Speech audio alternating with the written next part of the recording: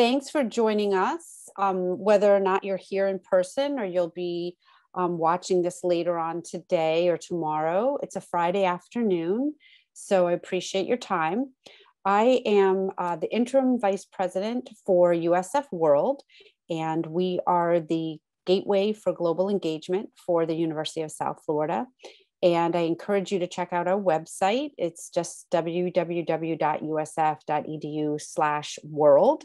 We have a lot of services. So I think among us, there are some of you who are affiliated with USF and some of you who may be outside of USF, but our resources are there for to support you. And so I encourage you to check that out. And we're going to look at some of those resources today.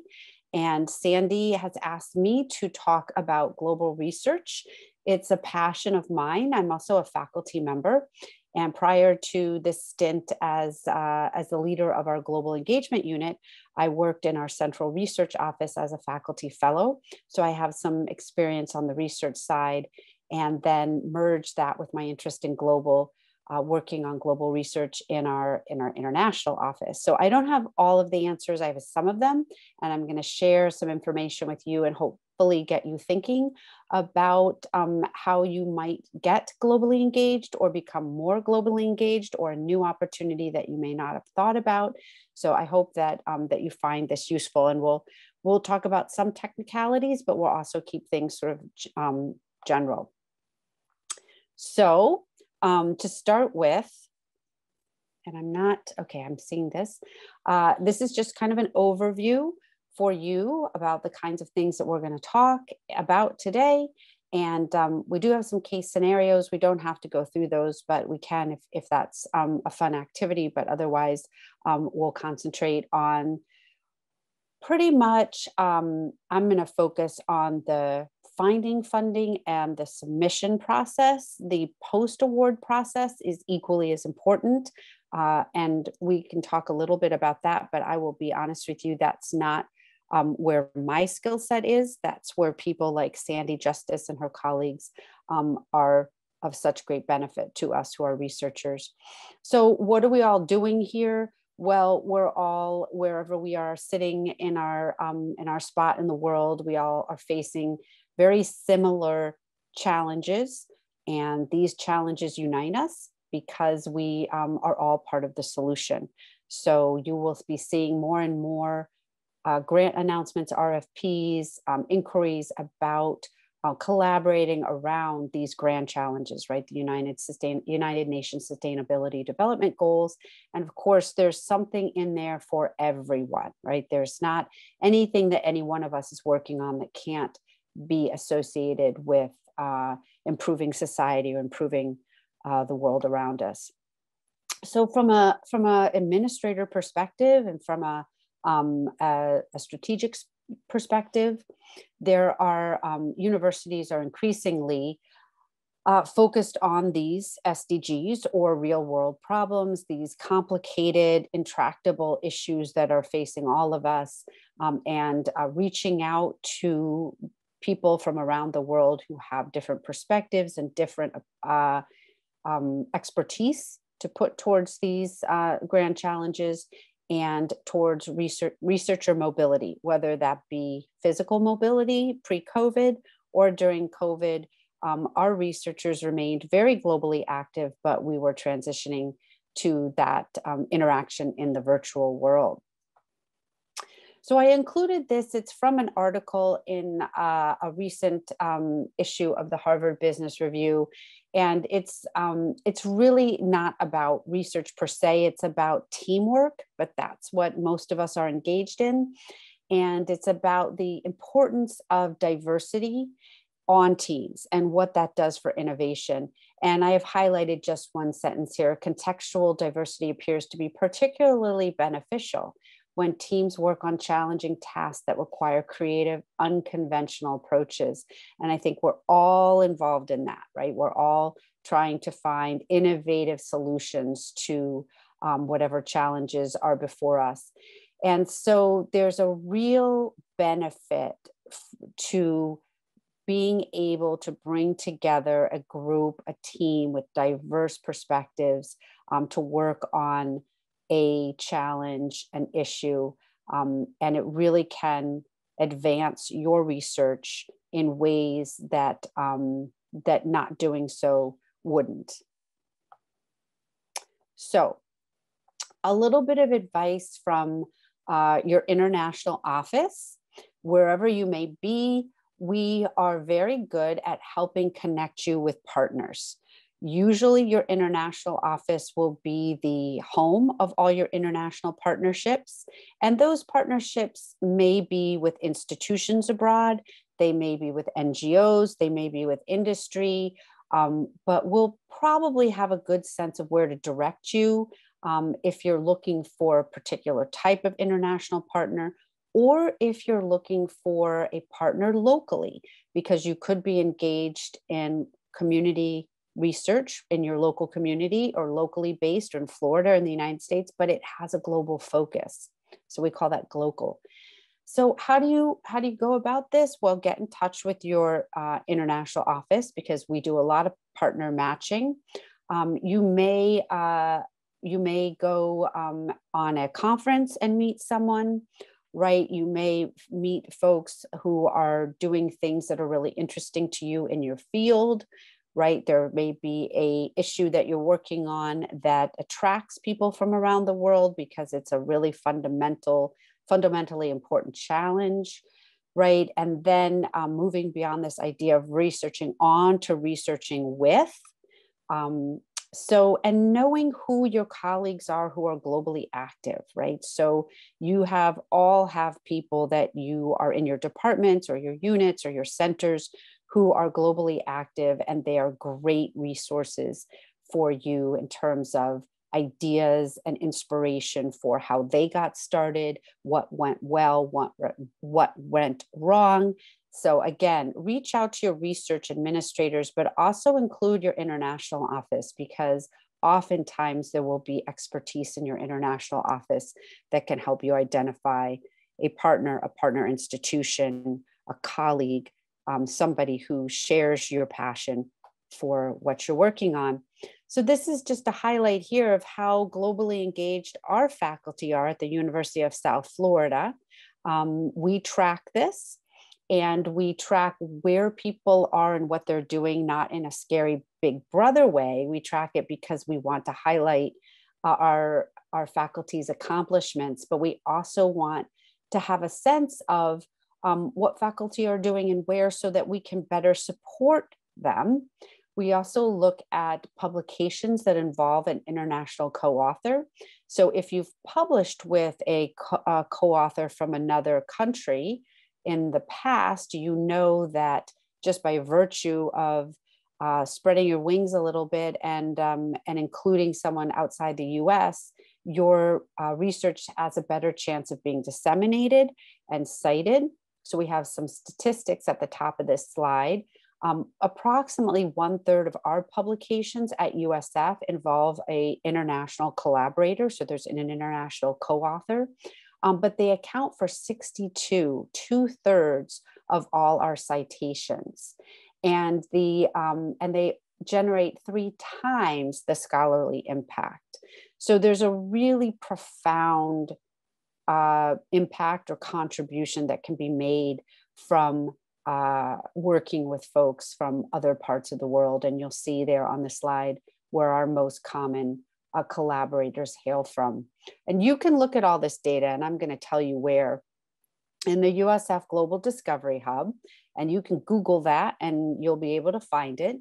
It's a hub where you can look up USF's partnership agreements, our student mobility activities, and even more fun, our faculty and staff activities. So every single USF researcher, faculty, staff has a profile in the Global Discovery Hub, and you control that. We try to pre-populate it with content, but we don't know everything that everyone's going and doing. So you can always let us know and help us update this information.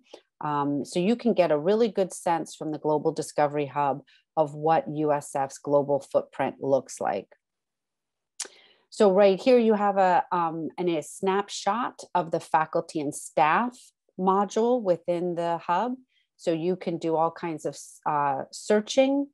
and narrow down if you're looking for somebody who does work in health disparities or all kinds of whatever you want. You can do a search and find out who your colleagues might be at USF. And you can separate it by research and conference awards. There's lots of ways to slice and dice the data. You can download an Excel spreadsheet. So what I've found is a lot of times, those of us who are further along in our career, we have our colleagues from around the nation, around the world that we generally work with, but we may know less about the people who are right down the hall. So sometimes there are folks that you might be collaborating with on your own campus that you just don't know what they're up to because maybe we don't have enough opportunities to share that information.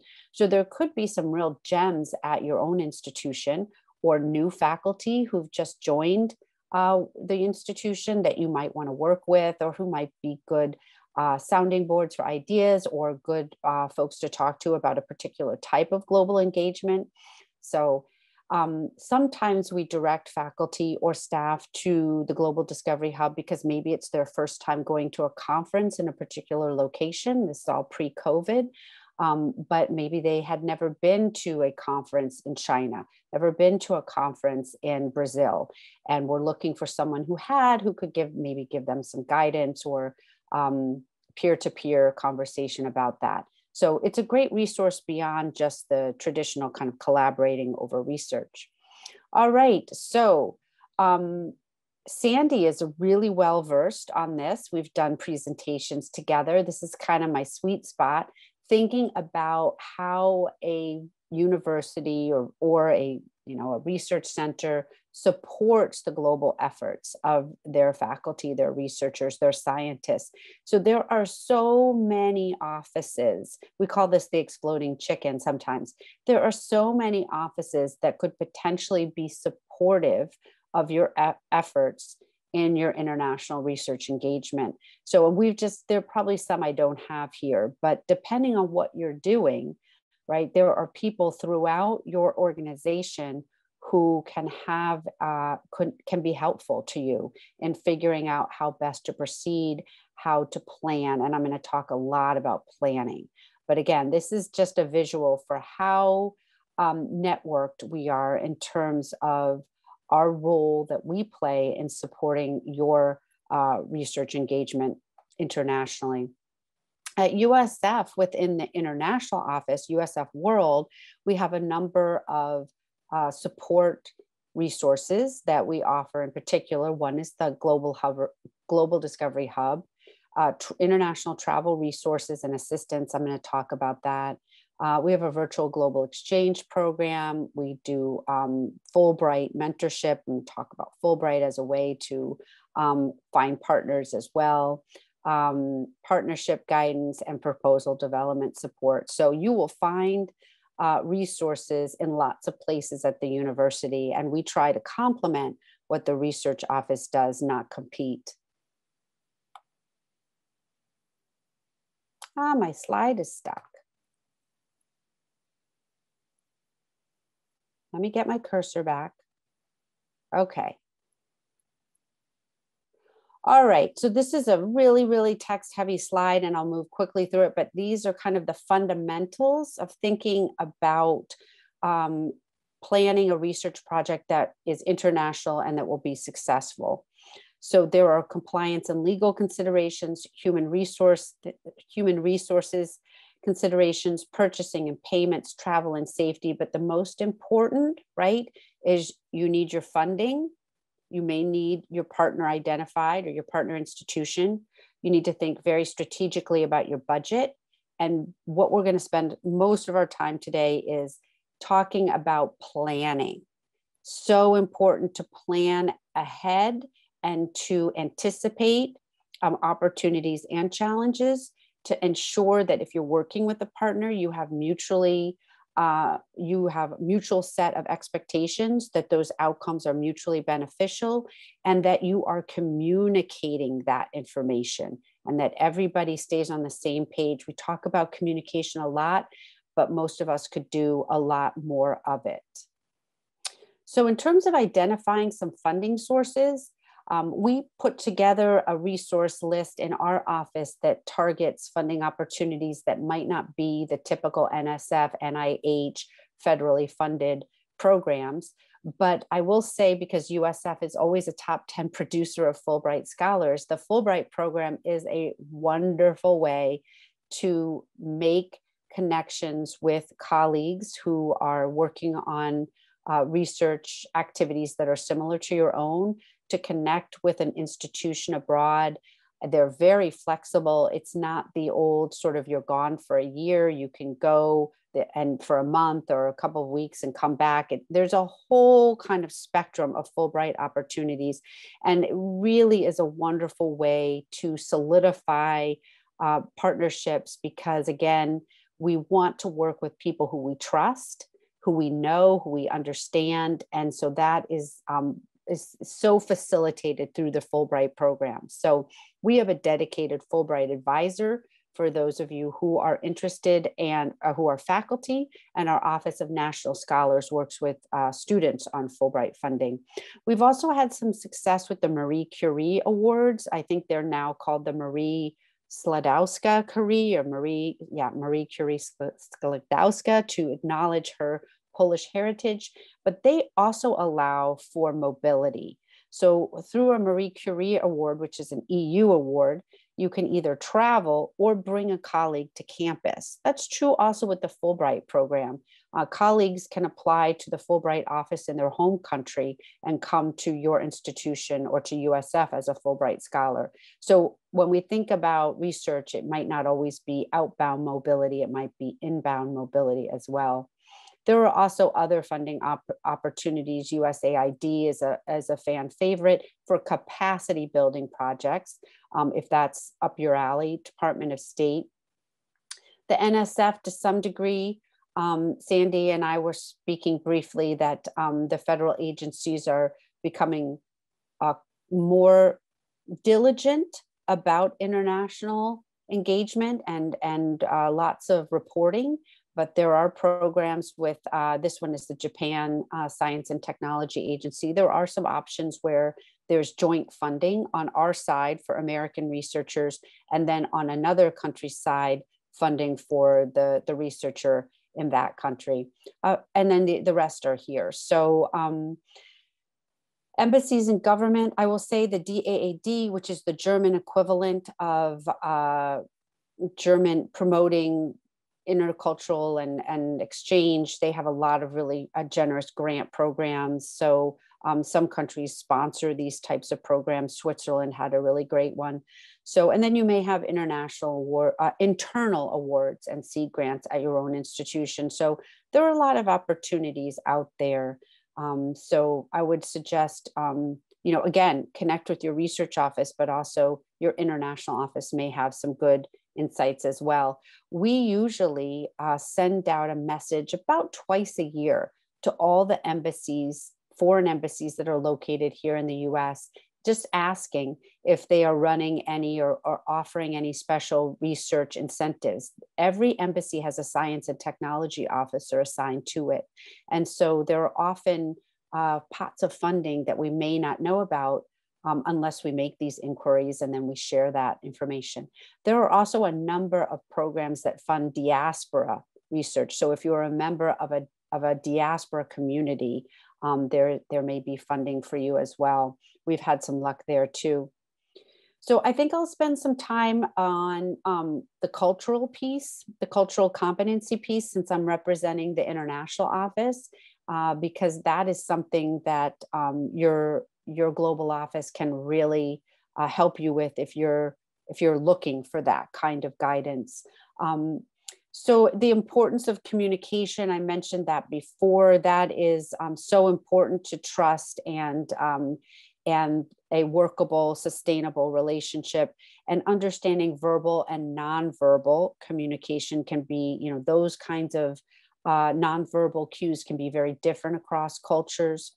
Taking some time to understand the workplace environment or the expected behaviors of a culture that you'll be working with or in.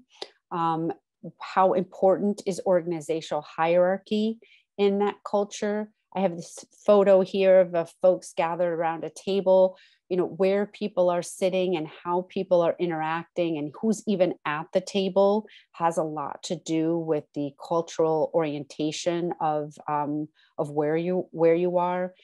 Even things like orientation to time and punctuality can be different. So if you're thinking about, I have concrete deadlines and I need receipts by this time and date, you want to communicate those expectations, because sometimes it can be a lot harder to generate that information in some instances, in some places, than it can here, where we just kind of push a button and we have the information. I think we have a case scenario on that.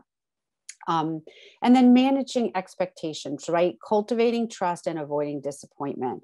And we always counsel patience, right? Patience, because what seems to be a roadblock may simply be a miscommunication in terms of you and a partner, especially if it's a new partnership, right? So, sometimes if we're not listening, we miss out on these really amazing insights or opportunities because we are too busy.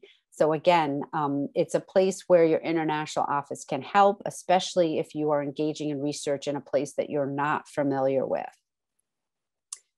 Building your cultural competency. I just have a couple of funny, cute cartoons here. Again, it's something we could spend a whole workshop on, but taking the time to have knowledge, build your knowledge about what the expectations might be if you're working abroad or even hosting a scholar, that there may be differences about personal space. There may be differences about protocol in terms of interacting in a work environment. And then at the bottom of the slide, I have the context in terms of sort of communication, right? In the US, we're very direct. We say what we mean. Sometimes we come off as abrasive and abrupt and, well, let's make some goals. Let's get this done and clock out by 3 o'clock, where other cultures have a much more different context to communication, where it's not quite so straightforward and US German like. And so there's more preamble of talking and getting and having some discussion before you kind of get to this sort of, well, this is the task list and this is what we got to do, and everybody go do their stuff. Very, very different kind of communication. Same outcomes are going to happen, just different environment in terms of the discussion and the way that we approach the subject matter. I have a bunch of photos to share with you because photos are fun and eating is fun, and eating foods that you've never eaten before is also super fun. So I'm just going to share with you some of my experiences on the road. So I was in India as part of a Fulbright experience for administrators. And that's the picture of me with an incredible traditional lunch in front of me. And so there's nothing better than sharing a meal, I think, with your colleagues. It's a wonderful way to get to know people. There's something very personal and intimate about it. Again, COVID, we have to, I guess, eat together online, but sharing a meal and then being invited to a colleague's home is just the icing on the cake. It's just so amazing. And that's the picture in the center there, where I was in Morocco and I was invited to my colleague's home, and they put together a feast, and it was absolutely incredible. And we met families, and we get to know each other beyond our research, which again is so important to that sort of friendship and trust between folks who are working on a project. And then I have a picture of, I was also in Colombia, and that's an arepa. And it's incredible, like just a delicacy that was just amazing that we shared together. So if you've had one of those, you know the splendor of the Colombian arepa with all the different toppings. On the far side is a J1 scholar who came to work with me from China. She's there with my dog, and she actually lived with me which is not that uncommon, I think, for some of us who sponsor J1 scholars. And she was a delight, and she taught me so much. We did work together, but really what she taught me was cultural, and living with us and with my family was just such a blessing. So there was the research piece, but there was that whole other personal piece of learning a culture by having someone engaged in your life beyond just the lab or the field work or the data crunching. So I can't tell you how much she taught us in terms of understanding the Chinese culture, but sharing the many wonderful things about it that we might not have experienced if we had just gone to China for a brief time. So it was just wonderful. So again, invite your scholars, invite your colleagues, invite people to come to USF, to come work with you. In the bottom corner, I'm in Saudi Arabia. And again, this is an example of working within the context in which you find yourself. So I'm not a medical doctor, but it was customary for us to wear the white lab coat when we did presentations. So we did that. So that's me over in the corner. And then, of course, when we were in public, there was an expectation there too. So you see me pretty covered up. I'm actually getting away with quite a bit there. But again, it was we're in a culture that's different from our own, and we're going to respect that. And then I'm at the bottom corner with a group of faculty on a professional development trip to Colombia, to our partner in Barranquilla, the University del Norte. And we're there. We took 12 faculty on a professional development trip. So if you have an opportunity to do that, that's a wonderful way to get to know a partner institution and your peers, because all these faculty were matched with peers who were interested in their research area. And that was the purpose of the trip. And they also spent the first half of the day in Spanish language, either in beginner or advanced. And we all learned a very useful term, vaina, which you can say in the coastal Caribbean, Colombia, basically in response to anything. It's like that word that just covers everything. So it was we weren't supposed to use it all the time, but we did. So it was, again, we're learning the language, we're communicating in the language, but we're also finding our research partners and finding those little shortcuts like Vaina, which is a wonderful response to anything you get asked. All right, so compliance and risk mitigation, right? So I've incorporated some silly memes in this presentation, but we do need to think about risk and security and risk mitigation differently in a global project. So again, I've highlighted some things here. There are many more, right? But the main message is be informed about the risks and challenges of your destination, right? And also the wonderful things about it. You wouldn't have chosen it if it wasn't a wonderful place, but also be aware. Do you need to be talking to your export control office? It never hurts, right? It's not going to hurt you. It can only help you. What do you need to do in terms of research integrity, right? What do you need to know about in terms of conducting your research in another country? Is there anything that you need to speak to your legal office about, right? Maybe there's a contract or language that is guiding your work. What do you need from the fiscal and business office, right? About purchasing or payments. We'll get into that. And what do you need from your travel office? We have a risk and security office that's embedded in our operation in USF World. And they provide all these things below about health and evacuation insurance, assessments, to help you navigate where you're going, 24/7 emergency support. We also have a series of city and country guides that any student, faculty, or staff have access to that give you some knowledge about the destination if you haven't been there before. Okay, so itemizing travel costs, not just itemizing travel costs, itemizing, documenting, and making sure that you have information that could be requested is absolutely essential.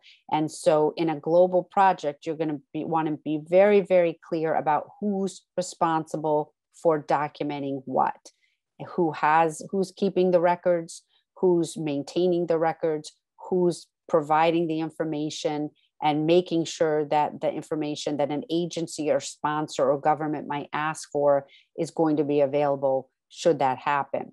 So the proposal development checklist, Sandy is fantastic with this kind of stuff, right? So if you have a research administrator who can help you through this, you are a lucky person, because once you've decided on, you found a grant opportunity, right? You've found a RFP or a solicitation, you've got a partner, you have a sense of what you're going to do.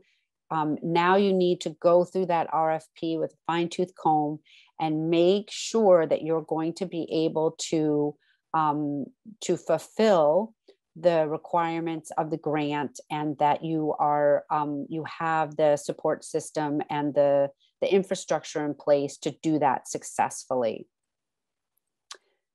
So planning ahead, right? So what we usually find, and I get the calls when the grant's gone sideways. So there's been a grant and it's international in nature and something's gone wrong. And so then I get the call, and I love getting the calls about the successes, but I often get the calls about the sideways grants. So, and usually what has happened is something wasn't planned out sufficiently ahead of time. And so we run up against a challenge. So again, my advice is plan ahead, plan ahead, plan ahead. It never hurts to be super detailed. And all those things that you might think that you're going to work out later, we'll figure it out later. We'll build the airplane while we're in the air. Let's not do that. Let's work those things out. Even if they're difficult conversations, even if they're hard conversations to have, they're easier to have at the front end of a project than to try to solve once people have mixed expectations, or I thought this was going to happen and now it's not. So we try to be as detailed as possible, even if we have to have sometimes it's hard to talk about salary. I think I found in the US, we're much more comfortable kind of talking about salaries. That can be a tough thing to talk about, but these kinds of things are places where you don't want to have a misunderstanding. Business considerations. I don't need to read through this list, but these are all things that should be on your project proposal list, your checklist for before you submit your proposal, right? So there are a lot of things to think about, but again, you have a lot of supports at your institution to help you navigate these things. So once you've checked the box, yes, I need to pay foreign citizens, foreign nationals for this project, then your international office or your research office can help you know, okay, where's the next step, right? Is that purchasing? Is that payroll? Is that HR? What do I need to do to put that in place?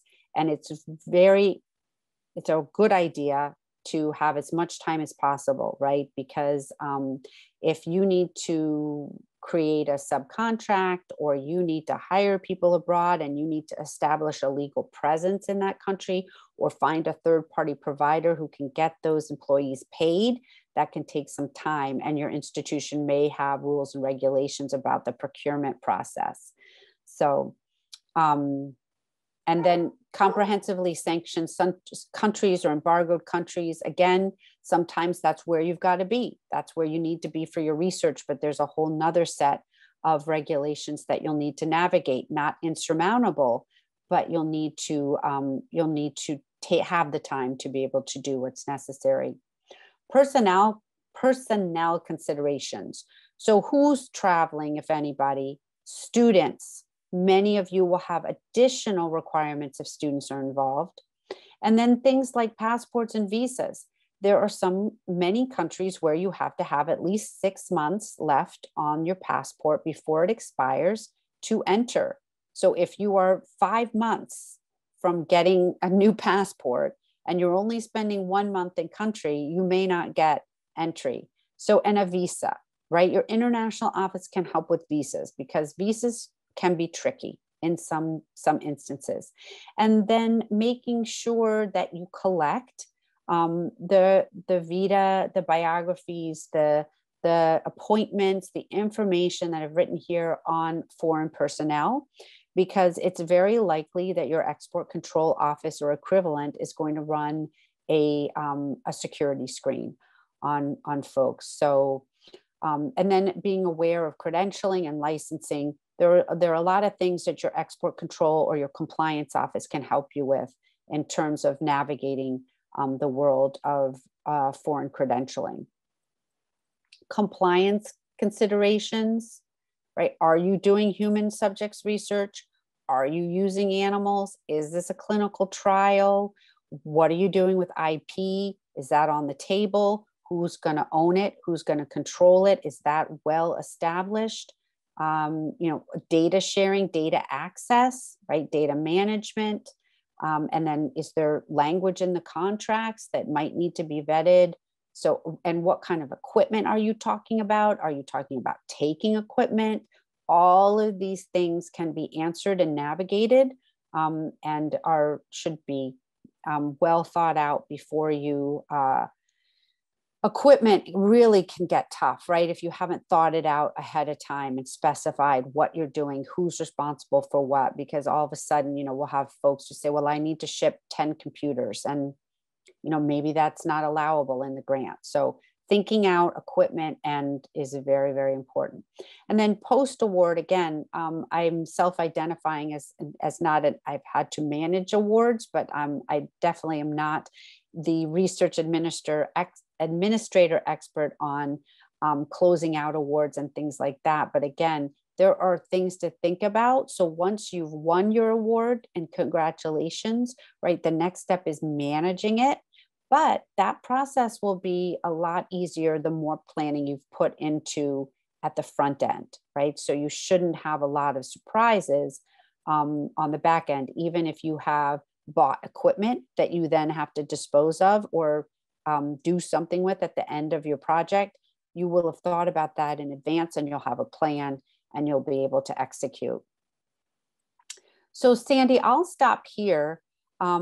You and I several years ago did some case scenarios, which I'm happy to talk about, but this is an opportunity for people who are on the call to talk too, right? To ask questions and talk and mix and mingle in this lovely virtual world. So we can talk about these, or we can talk about something else, so we can take questions. I'm at your disposal.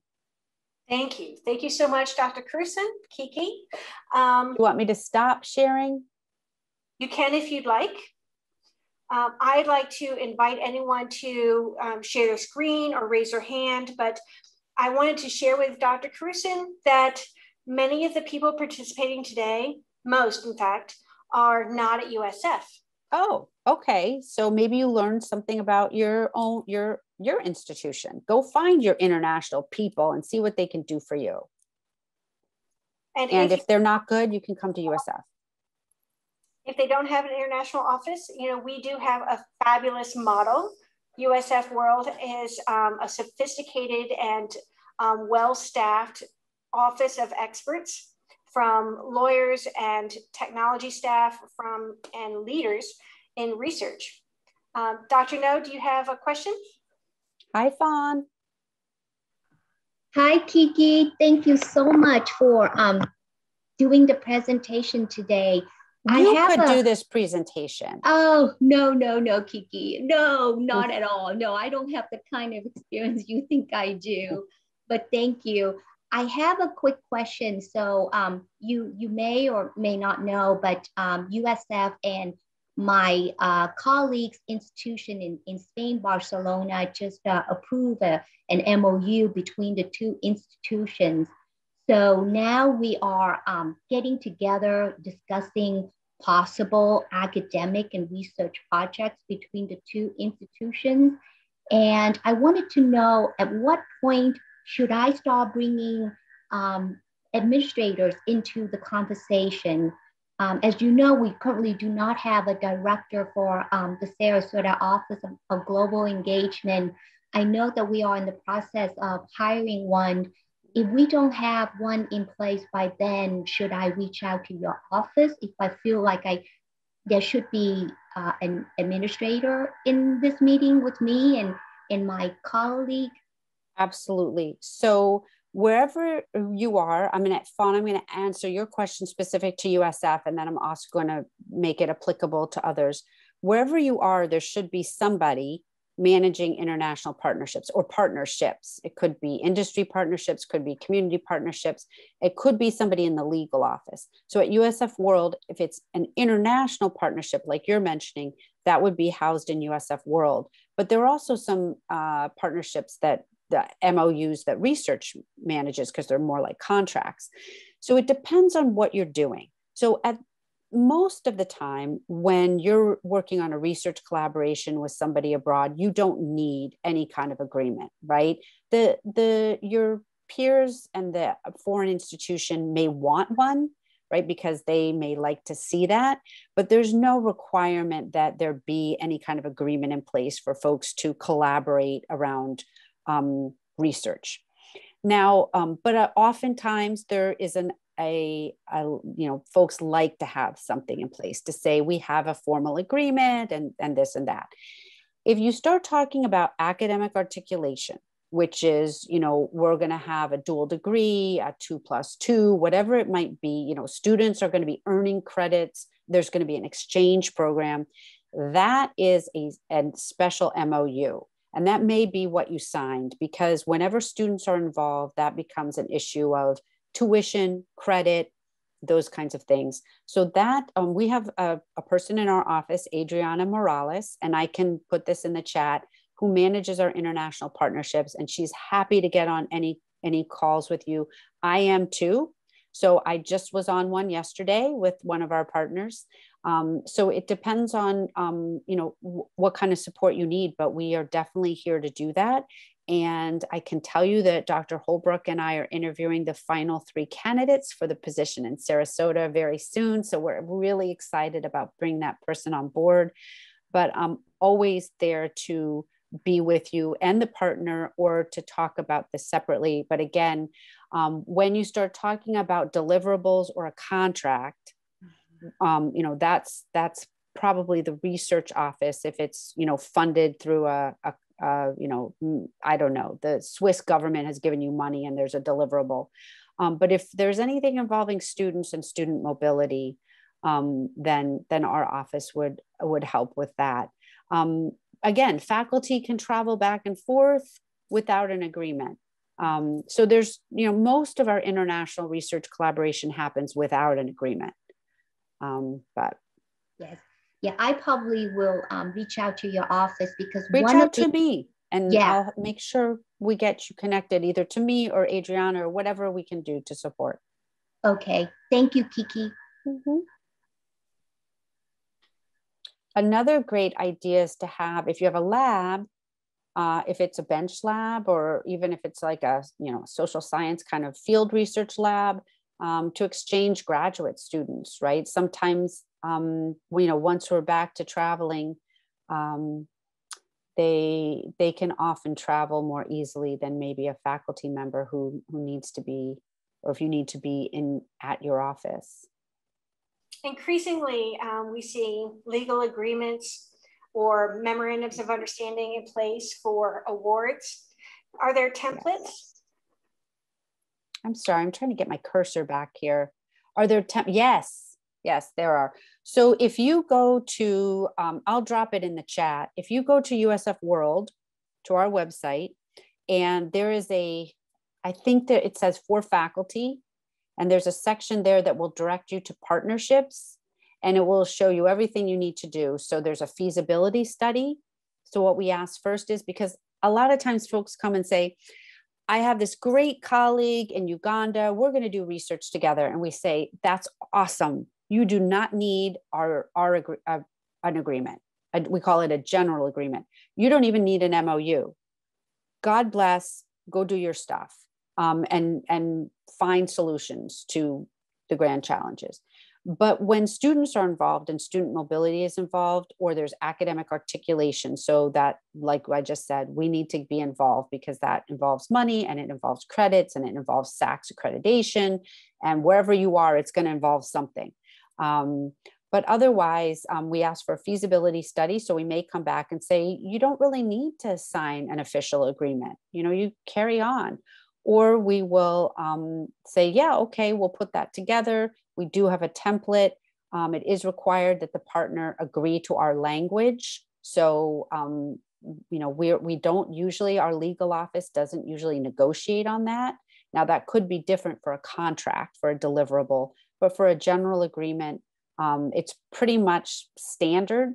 And then the MOU, or the memorandum of understanding, is where you get into the weeds and the details, right? That's where you say, okay, this is what we're doing. This is what you're doing. These are the expectations. So that would come after a general agreement.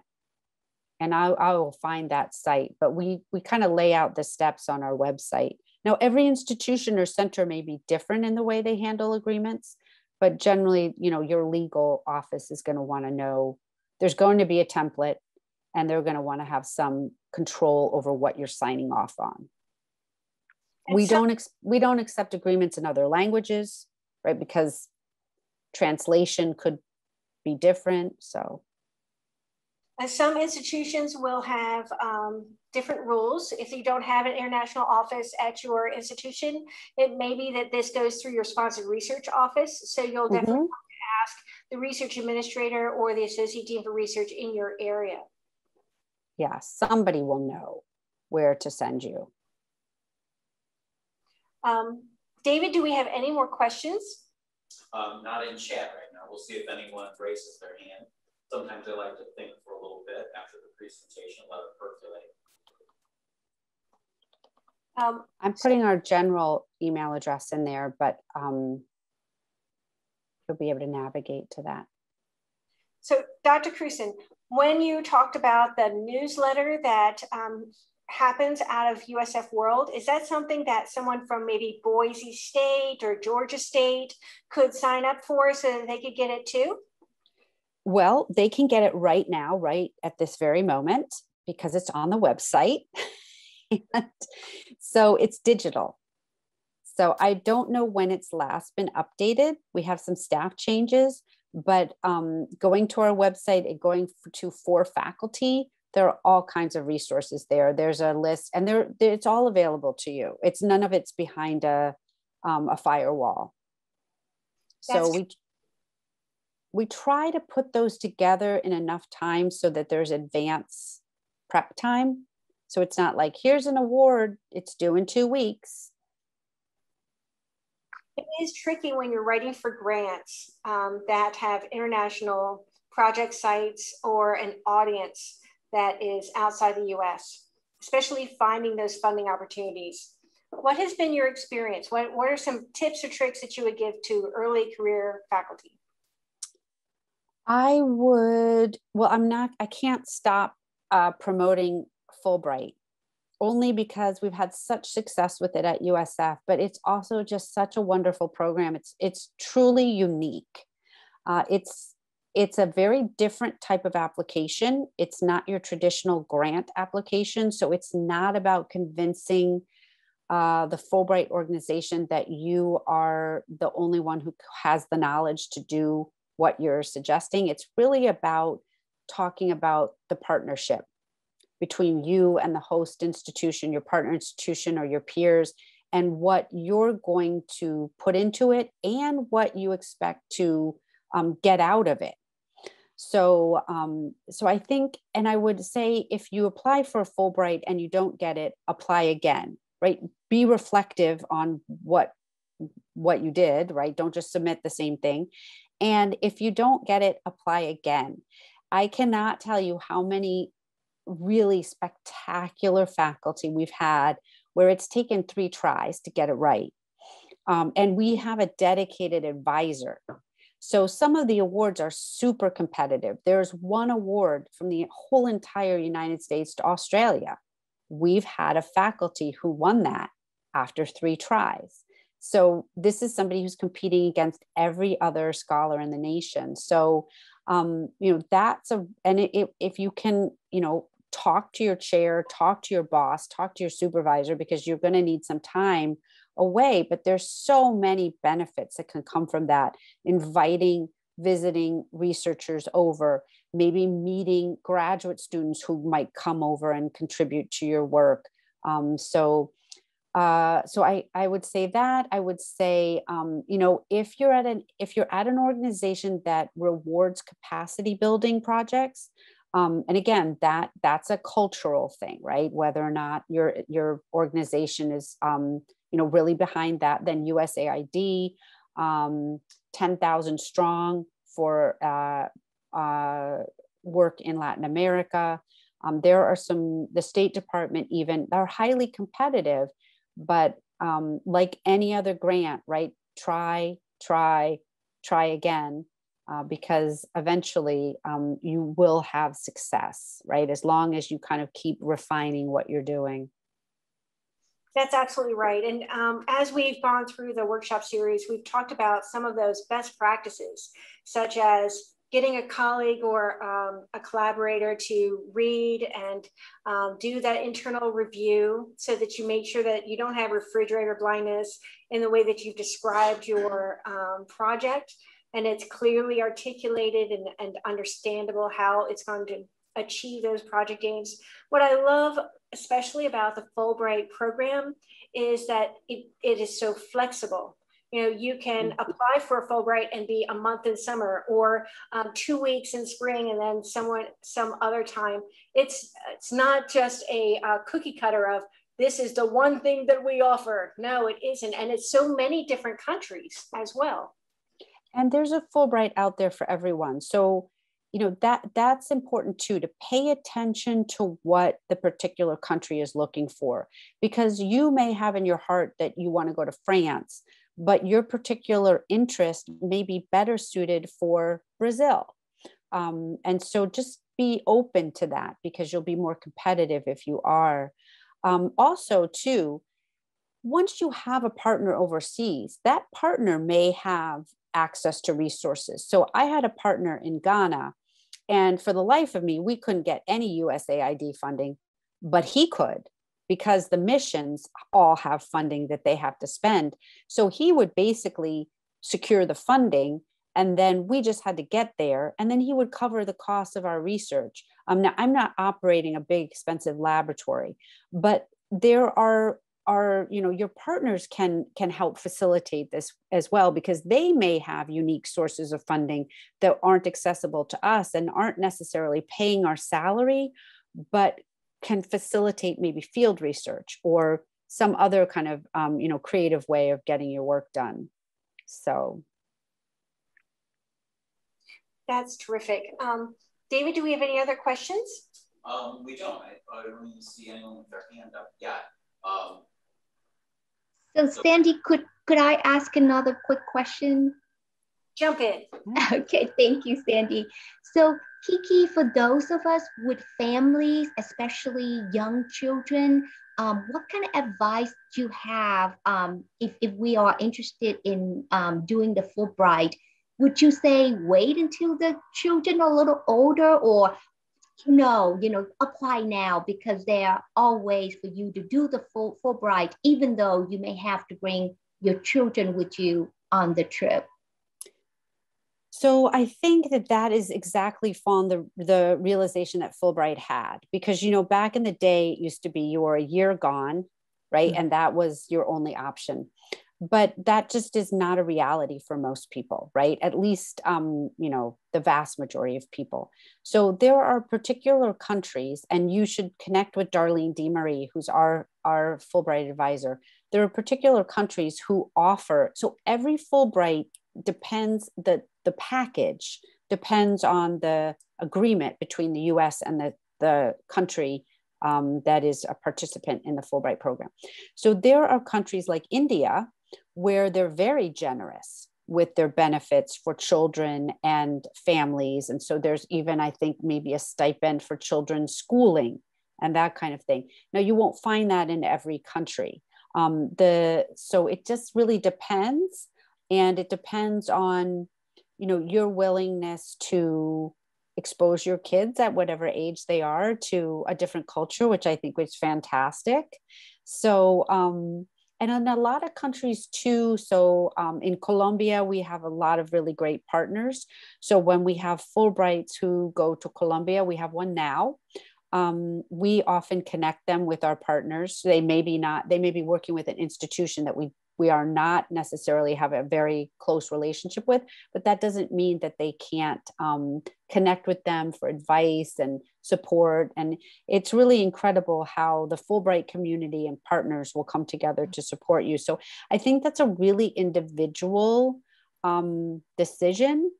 I will tell you, as the parent of teenagers, they become intractable, right? So the younger ones, I think, are a little bit more, they don't know what they're getting into. Once they get to be teenagers, they put their foot down and say no.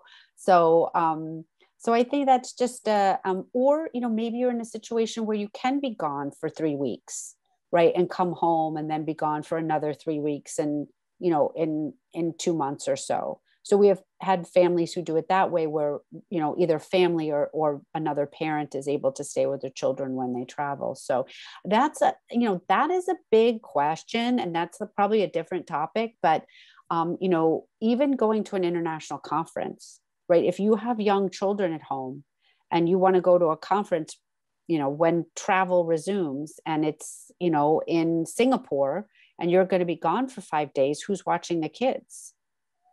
Right. So, it's not just like Fulbright things. It's kind of any kind of engagement like that, right? Where you have to think about what's going to happen with the family. But for myself, my goal has always been, even since my kids were little, to get my kids out on a year-long Fulbright. And I haven't succeeded at that, but I encourage you to do so. I will live vicariously through you. Thank you. And you can do a Fulbright as many times as you want. They used to cap it, but you can be a Fulbrighter 5 times now. Darlene DeMarie, our advisor, is a 3-time Fulbright. So, and you can, there are different types of Fulbrights as well. So I also think, Sandy, you said, like, what tips do you have? And we're kind of at 5 o'clock on a Friday. So I realized that it's like, woo, woo, but the EU Marie Curie Awards, they're technical and complicated, but we've had success with those in ways that I never imagined. And they've allowed not just outbound mobility, but inbound mobility, which can be great. So maybe in your case, you can't leave your kids right now, but maybe you have a partner who can come to USF and you can be productive that way. So, we have a lot of support for our visiting scholar program. So wherever you are, if you have an opportunity to host visiting scholars, find out the kinds of programming and support that is available, if any, for those folks. My J1, who you saw, ended up living with me, which was not the plan at all. But so it was a little bit unexpected, but it was joyous. It was an unexpected, beautiful thing. So, I think all of us who kind of have this global orientation may have a personality that has some flexibility to it, because you just don't know, right? What might unfold, and you just have to be open to that. So. Thank you. I'm so glad that you brought up the idea of family when you're considering what to apply for and how that folds into your research strategy. Federal agencies increasingly are providing supplements and flexibility in awards because they recognize that people get sick, people get pregnant, people get married, and being able to have that relationship with your sponsor, having that rapport with your program officer, really just supports those conversations. And so when you have a life event, they can coach you through, well, we have this supplement so that you can take your child with you, or you can have funds to, create the gap or to understand when you're trying to apply for an early career or something, and you got pregnant and it kind of put your career on hold for 9 months. So having those types of relationships and making sure that you recognize that your program officers, your sponsors, they're people, they're human, and they understand that we're all doing this to move the research forward, and we're doing it together. Yeah, I will say that having those conversations is important, and also seeking out people either in your institution or in your center or outside, right, where you find them, who are role models. I was told you may not have a baby before you get tenure. And I had 2, and I got tenure because I'm old and I couldn't wait. So, great advice, but not working for my age category. So, I'm not, you have to do what's right for you. And you can still be successful and have a family, and whatever that looks like.